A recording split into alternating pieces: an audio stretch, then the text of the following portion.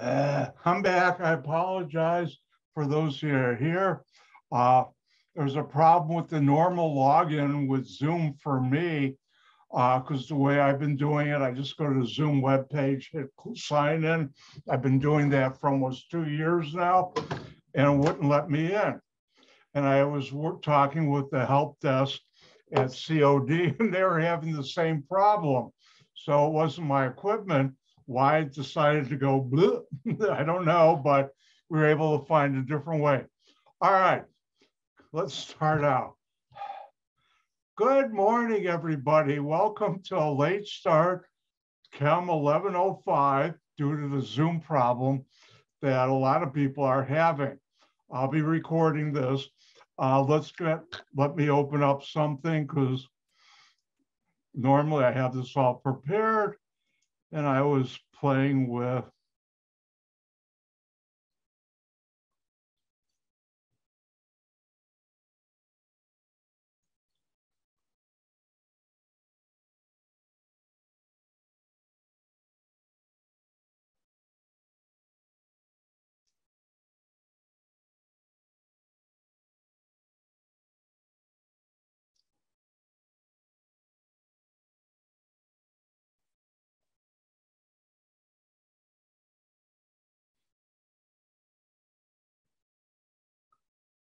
by the way, my eyes are doing really good. This one's pretty clear now. I can actually see everything right up here. If I get a little closer, it gets fuzzy, but things are looking good.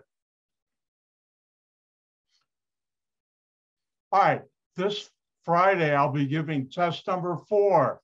I'll do it just like in the past. I'll send out an email, and everybody, can you see test number 4? Review. Thumbs up, people. Okay. Thank you, Elena. All right, let's go through and do this. All right, for test number 4, you should know that a Bronsted-Lowry acid is any substance that can donate a proton, or just write down proton donor. You should know Bronsted-Lowry base, any substance that can accept the proton. It's a proton acceptor. Bronsted-Lowry acid, proton donor, base, proton acceptor. You should know HCl, hydrochloric acid, is an acid. H2SO4, sulfuric acid, is an acid. HNO3, nitric acid, it's an acid. Bases you should know: sodium hydroxide, NaOH, potassium hydroxide, KOH, ammonia. And let me get my stylus, because I didn't even get my writing tablet done.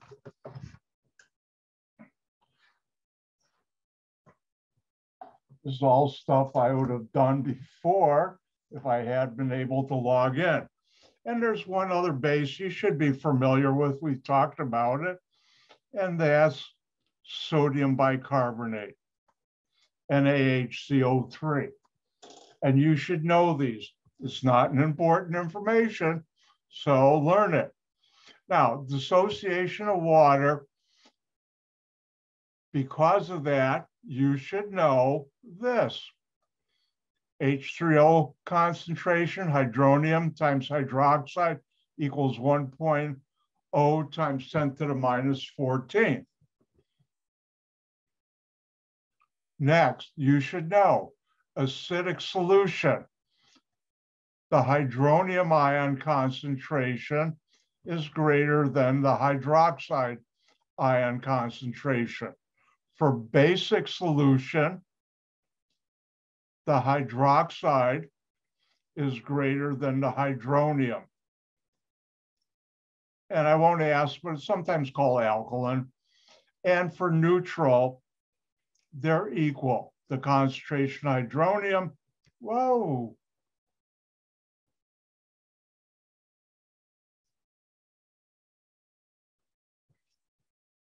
is equal to the concentration of hydroxide.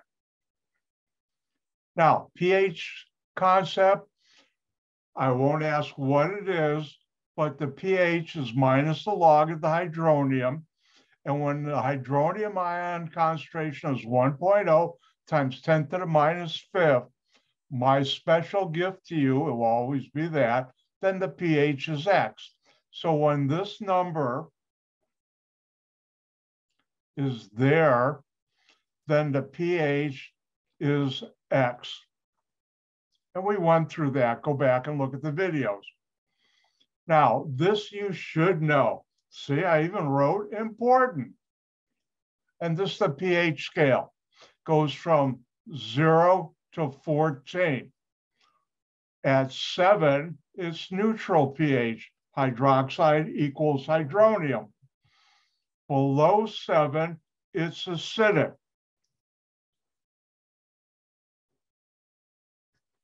And the reason your stomach acid is below 7 is because there's an acid present. It's acidic. There's an acid. Above 7 is basic. You need to know this. The lower the pH, the more acidic. The higher the pH, the more basic. Again, this I will not give you. You need to learn. Now, there's an important thing called a buffer. And a buffer is a solution that resists major changes pH when small amount of acid or base is added. And as in the problem set, if you add a small amount of acid to a beaker of water at 7.0, what happens to the pH? It stays the same if you have a buffer solution. If it was water, the pH would go down, but in a buffer, it stays the same. If you have a buffer solution and you add a small amount of base, what happens to the pH? The numerical value of this pH, it stays the same. All right, in titration, at neutralization, when the indicator changes, moles of acid equals moles of base. And because of that, here's for monoprotic acids, which all I'll ever give to you, and bases, you have milliliters of acid equal molarity times molarity of acid equal milliliters of base times molarity of base. And you will be given 3 of these, like milliliters acid, milliliters of base, molarity of base, and you'll have to calculate the molarity of acid. And we went through this. Look at the problem set. Here, if I gave you milliliters of acid, molarity of acid, milliliters of base, you'd solve for base molarity. And we've done that. Next, organic chemistry. You should know carbon atom always has 4. That's 4 bonds, don't count my thumb, 4 bonds to carbon. 2 and 2, 4. You should know that.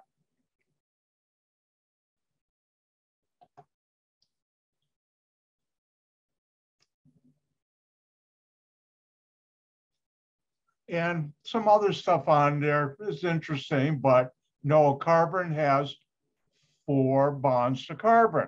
There's some definitions I'd like you to know. Hydrocarbon, that's a molecule with only carbon and hydrogen atoms. You should know hydrocarbon, molecule with only carbon and hydrogen atoms. There are 2 types of hydrocarbons you should know the definition of. Saturated hydrocarbon means it's totally full of hydrogen, is a molecule, since it's a hydrocarbon with only carbon and hydrogen atoms, in which all carbon-carbon bonds are single bonds. Saturated hydrocarbon, carbon and hydrogen atoms only, and only carbon-carbon single bonds.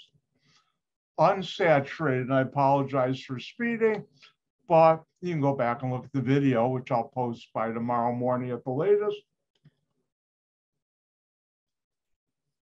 But For unsaturated hydrocarbons, it's a hydrocarbon. It's a molecule with carbon and hydrogen atoms, but the that looks awful. The unsaturated part, means it can have more hydrogen, you can add more hydrogens, which means it has either a double or triple carbon-carbon double bond. So unsaturated hydrocarbon, you should know, is a molecule of carbon and hydrogen atoms that contains one or more carbon-carbon double or triple bonds, or if you put down multiple bonds, that would be okay too. Now, functional groups. I talked about a functional group. That's anything that's not a carbon or hydrogen or a carbon-carbon single bond in a molecule. And how do you find it? You look for that. An example would be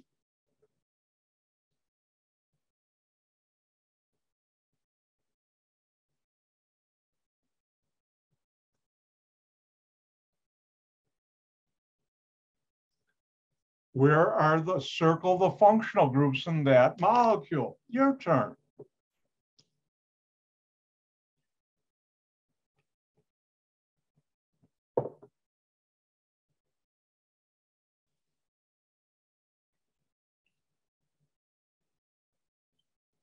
All right, you look for what's not a carbon-carbon single bond. 2 lines here. That's a double bond, and that's a functional group. Ooh, oxygen, that's not carbon or hydrogen with a hydrogen on it. And this is another functional group. It's called an alcohol. If you were taking organic chemistry, which now I only teach at Elgin Community College, because of political reasons here, but that would be called an alcohol. Now, how to draw organic molecules. I taught you condensed structure, the parentheses. I really should just delete from here. And how do you put in the hydrogens? You count bonds. There's always 4 bonds to carbon. If there aren't, the remainder are hydrogens. This first carbon has 1 bond, 1 line, and 4 minus 1 equals 3. So it has 3 hydrogens. The second carbon, 2 dots, has 1, 2 bonds to it, and 4 minus 2 equals 2. So it would have 2 hydrogens. And this last one, I'll put 3 dots in there, has only 1 bond, 1 line, but it should always have 4. 4 minus 1 is 3.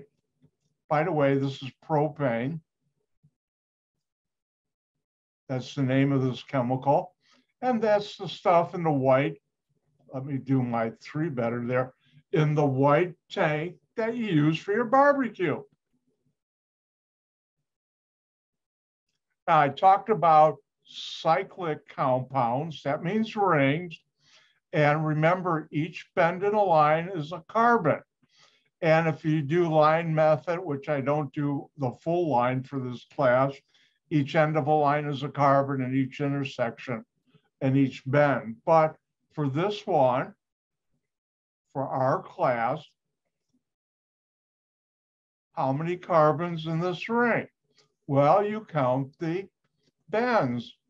1, 2, 3, 4, 5, 6. So there's 6 carbons in that ring. And as I did yesterday, I asked you to be able to do the following. Uh-oh, I'm having a bad ring drawing day. It's like you have bad hair days. Sometimes organic chemists have bad ring drawing days. Let's do it better. And on the test,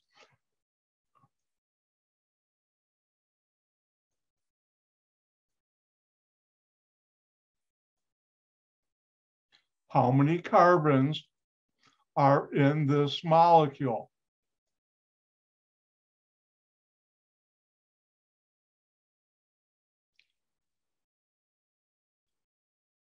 Or carbon atoms.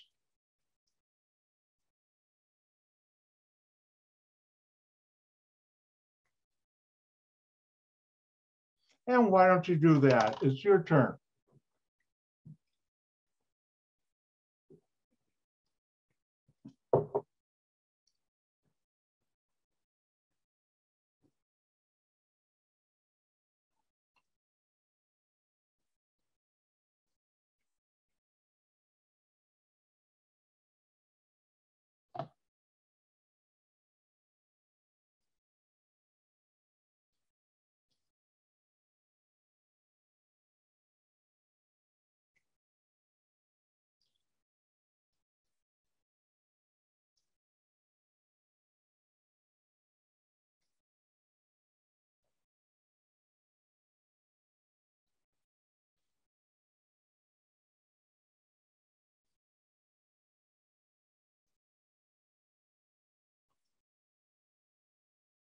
All right, I think everybody's done. Let's do it.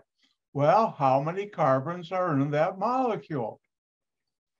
Well, if I look at the ring, every bending line is carbon. 1, 2, 3, 4, 5. So the ring has 5 carbons. This one is 6, 7, 8. So it's 5 plus 2, 5 plus 1 plus 2 equals 8. And you should know how to do that. If I ask you how many carbons in a molecule, you should do that. Next, I asked you to learn about only 2 general reactions. If you have a saturated hydrocarbon reacting with oxygen, you need a spark. You got CO2, water, plus heat. These are chemicals. This is energy. And if I ask you to give the products, I'm asking about chemicals.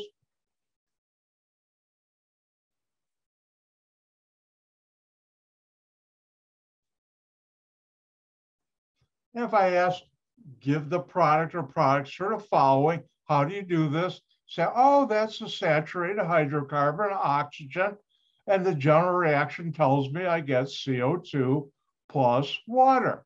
When I ask you to give the product or products, you do not have to balance the chemical equation. If I want you to balance it, I'll ask you to balance it. That's combustion, and you need to know this general reaction so you can use it to predict this. Next, hydrogenation. You have a double bond and react it with hydrogen and a catalyst, where the catalyst can be platinum, palladium, or nickel.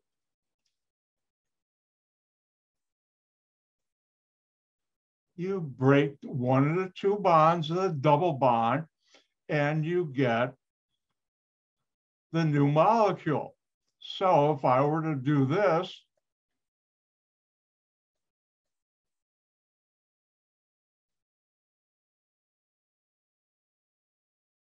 what is the product or products? Immediately look for what's different, what's not a carbon-carbon single bond and a double bond. And here's the general reaction you need to know. Do you break carbon-carbon single bonds? No. So I start with 3, I end up with 3.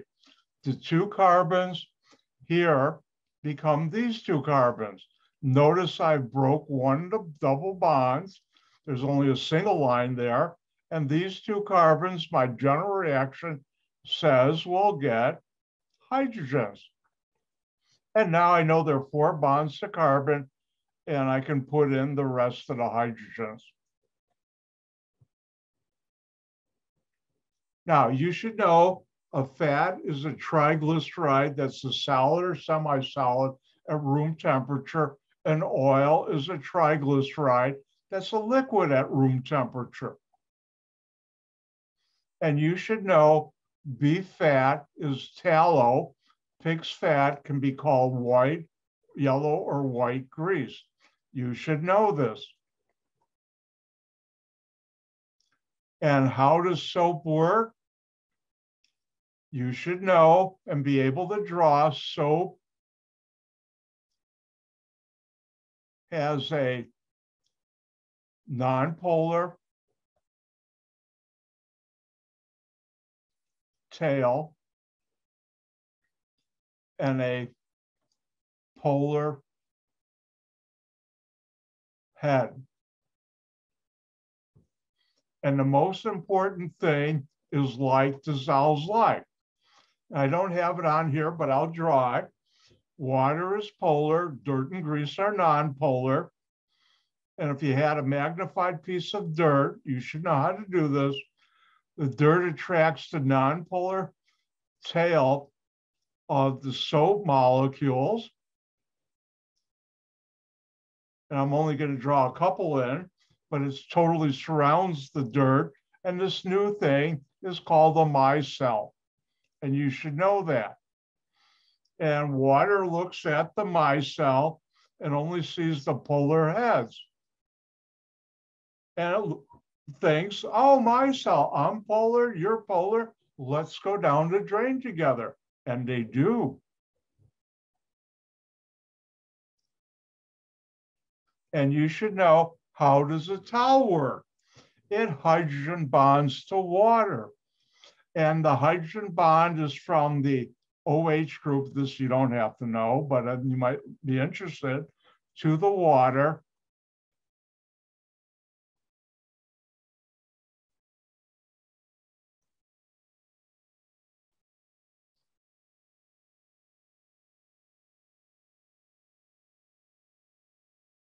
And you formed a hydrogen bond.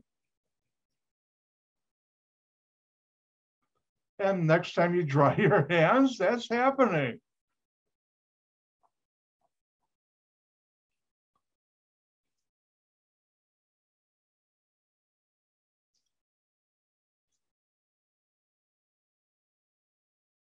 All right, thumbs up, people. Do you see important information on your screen?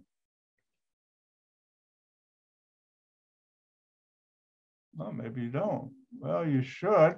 Everybody see important information on your screen right now? Thank you, Yelena. All right, this will be given to you. What is the pH? And I show you if the hydronium ion equals 1.0 times 10 to the minus X, then pH is X. And I also give you hydronium ion times hydroxide equals, and I should have 1.0. If I don't, it's 1.0 times 10 to the minus 14. And for titrations, neutralization, the most important thing is this. And you'll either have to solve for this or this, given the other three. And you've learned how to do that. And I didn't notice it because I've been, all right, thank you, Ruben.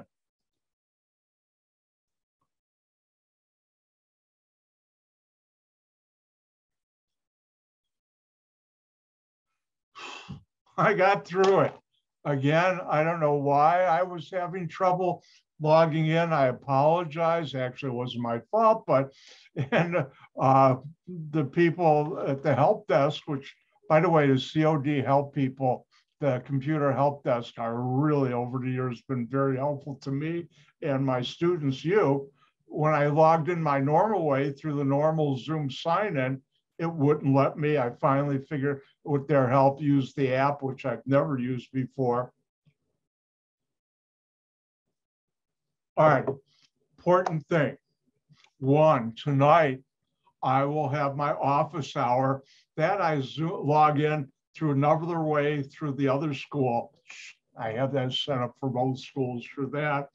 And I had no trouble logging in there just now before class started, because I tried, because I logged in, it was that Zoom just totally down. And also, important thing, I'll have my office hour tonight.